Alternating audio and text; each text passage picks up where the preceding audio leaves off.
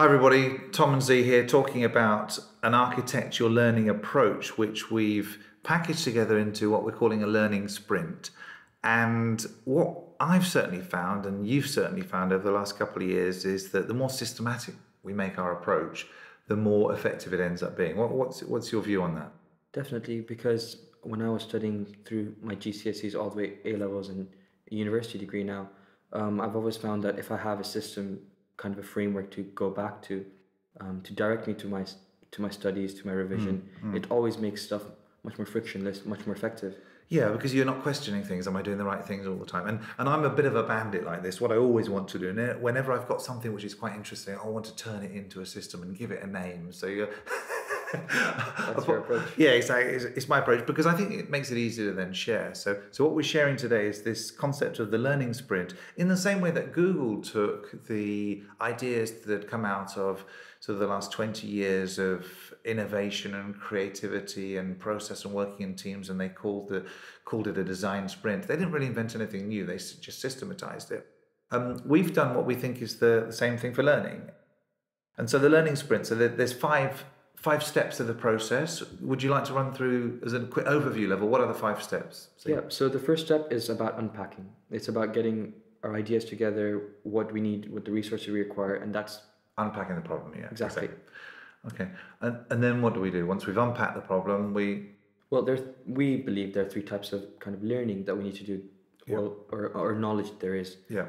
There's the factual knowledge, Yeah. which is one big step for us because we need to get the definitions, the glossary down in our heads. Yeah, the terms, the fundamental building blocks. You need to know what a molecule is before you can start learning about different molecules. Messing around with it, Yeah, exactly. And then the next bit is about concepts. Yeah. So now I know the definition of some principle in physics, but what's the concept behind it? What are the principles that dictate how it works? Yeah, okay. So that's the third step. Yeah. And then we move on to procedures because in the end we have to take these facts and these concepts and put them together into some, whether it will be a problem being posed in an examination or something I need to do. Yeah, or an interview or something you need to produce. Yeah, you need to be able to actually apply this, don't you?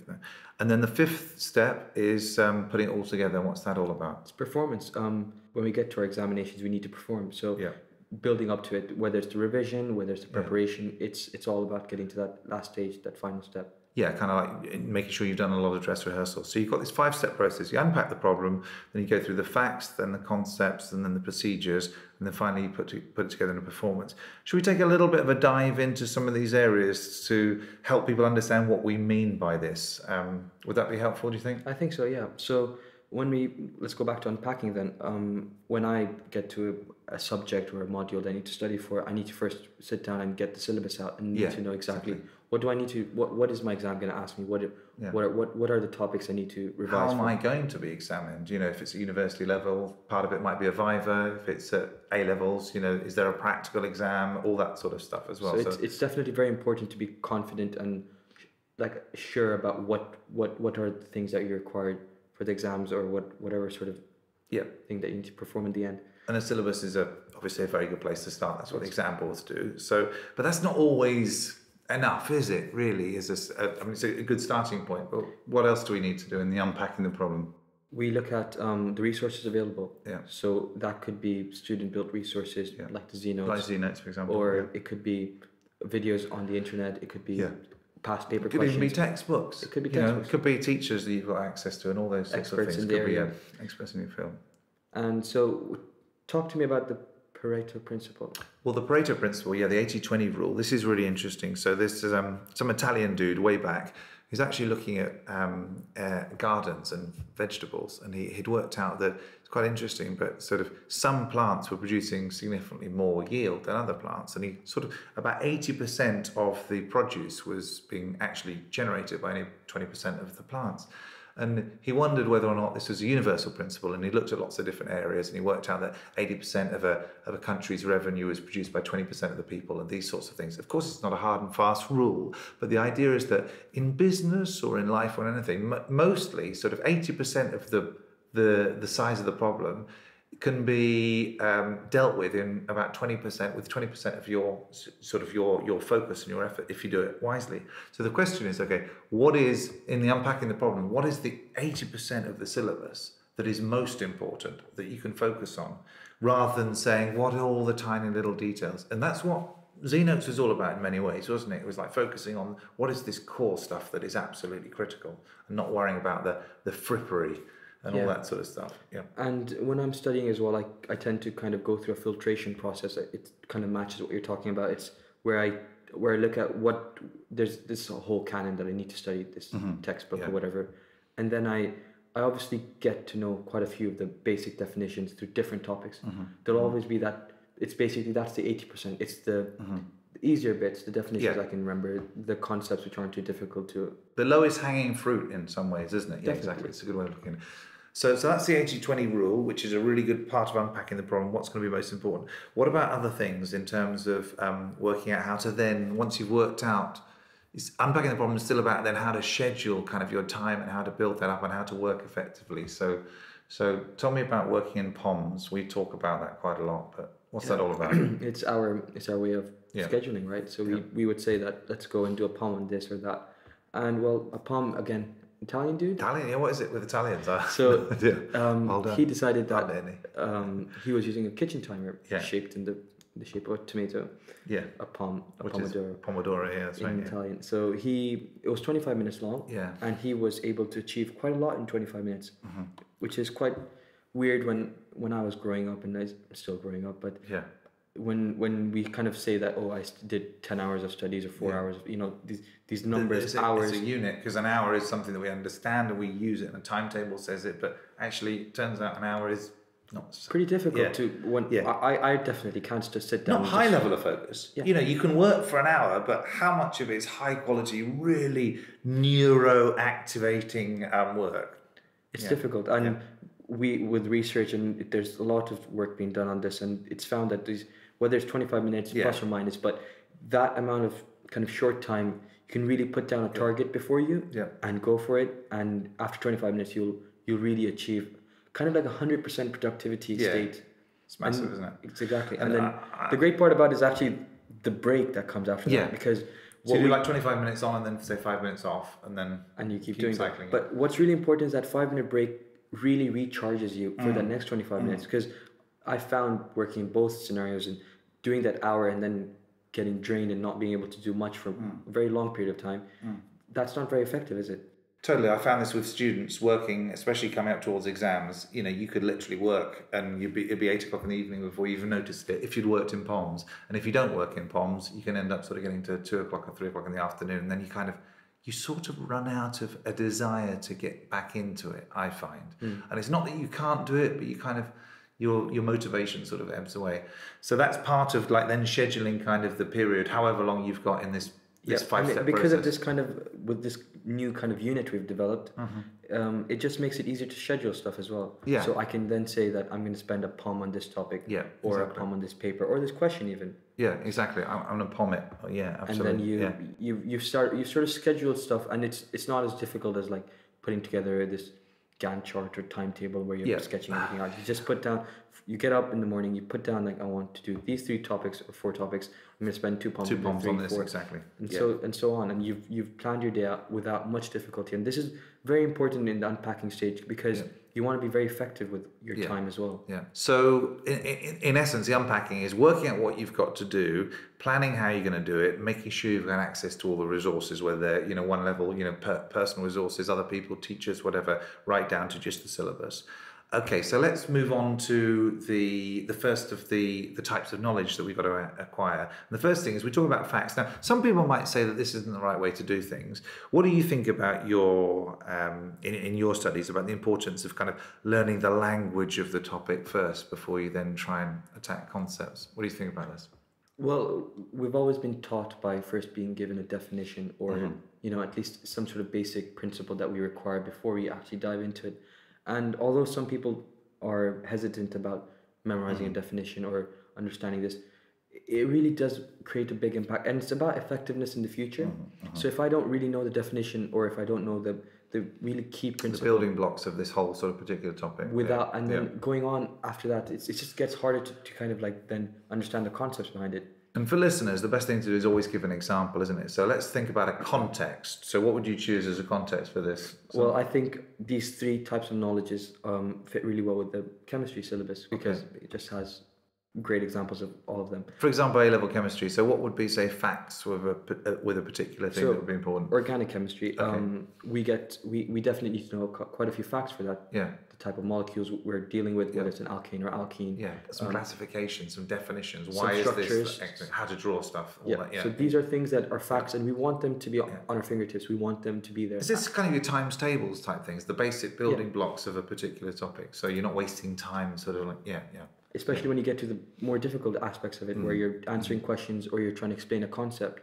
You need these things on the tip of your tongue. And this isn't the sort of thing that you could learn by exploring at this stage, really, is it? This is just like, this is the raw material, kind of the vocabulary of the understanding comes from learning these facts, doesn't it? It's a glossary. Yeah, exactly. Brilliant. Okay, so then staying with organic chemistry, if you like, let's move on to the next step, which is the conceptual knowledge. So what might that be in this analogy? Well, I think it would be something like the reaction mechanisms in a chemistry or organic and chemistry. why reactions happen in the first place and how they then work and all that sort the of whole stuff. idea about like energies and all that sort of stuff. Okay. So that fits quite well with the concepts because then you have this very abstract idea, right? Because reaction mechanisms don't really have. We're talking about this without context. We're just giving this kind of more abstract principle that chemical molecules follow this sort of route.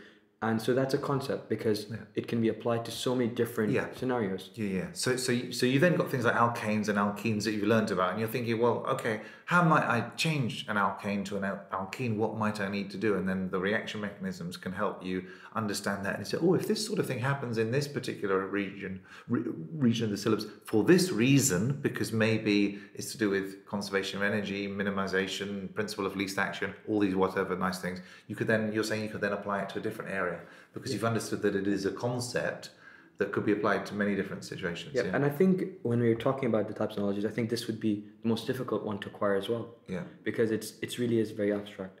It requires a lot of thinking. And again, going back to something like the POMs and talking about whether you can do an hour of study or not, things like a concept may take a long period of time. It's not something that you can sit down and just memorize or anything. Of course. It's really, when you get it in your head, that it's like a toolkit that has to really sit in your head before you can actually apply to it. If we think about at this stage, what particular approaches would work, my experience is always about analogy and going from what you actually know already and know well to what you don't know. So, for example, if you're trying to talk about energy conservation, well, then you might talk about just, allowing a ball to be free to move on a hill. It's always going to roll down to the lowest, energy position, energy state. Now, we know that because we experience it, so we can actually observe it and then we can apply it.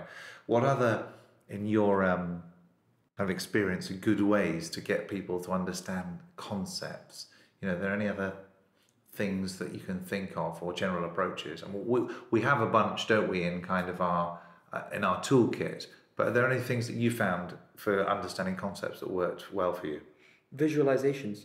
Yeah. So especially now when I'm studying math and our general relativity professor is trying to explain this kind of completely foreign idea to us, it's drawing. He's drawing us diagrams. He's showing us how a manifold looks like and this and that. But the great thing is that pictures speak, right? Because pictures worth 1,000 words, as they say. So exactly. Cheesy, but it is true though, and we can see it because he can write 10 boards worth of explanation, or he can just draw a picture and make sure. Exactly.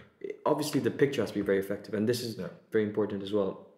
But it's visible, right? It's in every teacher really goes back to the board and draws a diagram to explain something. So when you're learning as well, if you can really kind of get those ideas and create your own, it might not be creating your own diagram, but like getting it to if become you can diagram yours. out the concept in its sort of processes, because presumably most of the things we're talking about involve some sort of movement. Any sort of concept is involve some sort of movement or interaction or reaction. So presumably some sort of diagram can show that. Yeah. And just because we are talking a lot about sciences, the same idea can be applied to something like economics as well, right? Of course. Because we're talking about movement, but we don't mean physical movement. We mean like movement in general. It could be like economic change. Some sort of change. I mean, presumably there are very, very few things that people are going to learn where they're totally static and don't involve any sort of like Well, change. then they kind of go back to the facts, right? Correct. Absolutely. Concept. So the third thing we talked about earlier is procedures. So how would procedures be different from, say, concepts? Well, it's tying in the previous two, so it's the facts and the concepts put together really form a procedure. So organic chemistry again. When I know the facts, the reaction mechanisms, when I know the reaction conditions and I know the types of molecules involved, and I know the concept, which is the reaction mechanism, I then tie those two things together. Yeah. And then I can create a procedure out of it, right? So, for example, I might be posed a question about some sort of molecule which needs to be transformed in a certain way, and I follow these concepts and facts to then go to the next step. And the procedures are things which you could understand the concepts themselves quite well, and you could understand the facts quite well, but unless you've kind of understood the procedures and worked out how that works and learned them, it's going to be difficult to derive the procedures from first principles, isn't it? So you need sort of practice in those in that, how to do. This is almost like how to do the questions, isn't it? Really? It is a bit, yeah. And so, tell me a bit about reverse learning, because that's a very important aspect when we talk about procedures, right? Yeah, absolutely. So the concept of reverse learning is really, well, if we start at the very end and say this is the result, so we will pose a question and then we'll look at the answer and then we'll say, okay, well, we've got the answer. Just before we had this answer, what did we have? What was just before this, and what are the units that are given? Again, staying on sciences a little bit. So if the units are given in this, what does that actually mean? And then so working backwards. Why we find this very helpful is because if you can, it's a bit like the difference between if I memorize 4 times 5. 4 times 5 is 20, right? 4 times 5 forwards can only be one thing. Right, 4 times 5 is 20. But if I start off with 20, I've got much greater insight, because 20 could be 4 times 5, could be 5 times 4, could be 10 times 2, all sorts of different ways. So what reverse learning does, if you go, this is the end and work backwards, you've got so many more sort of different ways that you can think about how this all works. So what that avoids you learning just the procedure, just one way, and not really deeply understanding it, which is how a lot of stuff is taught in schools. They actually teach you how to do a type of question, which is great, but then you learn it. Whereas if you're learning backwards, you're sort of unpacking it backwards, step by step, and we found that it's very effective. It is, yeah. So just to clarify, though, that you can maybe put more insight into this as well, we don't really mean that students work backwards from a mark scheme in the sense that they just copy a procedure. No. Right? Because it could be easily misunderstood like that as well. When we're looking at a mark scheme answer, and working back to the question, we're really putting much more effort than just going forward. It's a lot more effort, because you have to think, well, how was this arrived at, rather than, okay, so for example, and Cambridge and Oxford use this approach all the time. They say, here's some problems, just try and see how you get on with them, and then we'll go, and that's reverse learning at a slightly higher thing. We'll go through these once you've had a crack, and then if you can kind of work these out just from kind of the questions and just the answers and seeing how you can fill in the gaps, then together in discussion we can see how all the pieces fit together. If you just learn things in one direction, you can have the danger of missing the deeper nuances of a particular topic. We could spend quite a long time talking about procedures, but we want to kind of wrap up this session. So let's move on to performance. What's performance all about? What would you say? Well, it's taking everything we've done. So we've unpacked our problem. We've identified the types of knowledge we need to acquire. We've worked on those. We've kind of acquired them as well. And now we need to perform. We need to either go into an exam, go into an interview, and do it. So to get to that stage, we need to revise, right? So there are lots of things that so scheduling was very important at the beginning, and now it's putting that into play right now. Yeah. So, I mean, for me, the performance is really, what you want to be doing is it's like the athlete preparing yourself for the event. So it's kind of a stress rehearsal. But in the performance, what you want to be doing is doing like the altitude training approach. I'm reminded of a chap from Cambridge who actually used to he knew he had 3-hour exams coming up, and so he would actually do 3-hour exams next to the radiator in his room in the summer, knowing that intense heat and stress of being really hot and having to do things would prepare him so that when he went into the actual exam, he'd be a lot more comfortable. Yeah. Sounds like altitude training. It is. That's exactly what it is. Altitude training for the actual performance of doing an exam or whatever, in the same ways that you would prepare anything. But if you were preparing for an interview that would be quite difficult, you wouldn't prepare with something which is much easier. You'd always over-prepare. You prepare with something which is much harder. So that's the whole idea of performance. So anything else to add? We've got this 5-step process of the learning sprint, which is could be done in 5 days. It could be done in 1 day. It could be done in 6 months. It doesn't really matter. But the idea, you unpack the problem, you go through the facts, the concepts, the procedures that you need to master. You put it all together with some altitude training, the performance, and that's kind of pretty much it. I mean, any last word to sort of wrap up? Well, what do I do? How do I get involved with these things? Yeah, exactly. So what we're trying to do through sort of architect your learning is really say, well, let's give as much of this advice about the particular techniques to people as through our website. So we're working on putting these together, talking about reverse learning, how to actually do it, talking about what the POMS is so people can actually do it. And we're also kind of providing that toolkit to them, right? Exactly. We're giving them the toolkit of all the techniques and the tools that they can apply in their own learning. But we're also thinking of running some workshops. We've talked about the workshops. What might that look like? Well, it could be, again, like the length of days doesn't really matter, but we could go out anywhere and just kind of talk through these problems and really put them into context. Because right now we're talking a lot in abstract, and it might not be making sense to our listeners right now, but putting it into a context of an exam, of a topic, of a subject, makes a lot of sense. And suddenly these toolkits applied would make a lot of sense as well. And so a workshop we might pick something like the example, like A-level chemistry, and say, okay, let's see in 1 5-day period how much we can actually get through, unpacking the problem, the context, going through the facts, the concepts, the procedures, and then practicing with some performance.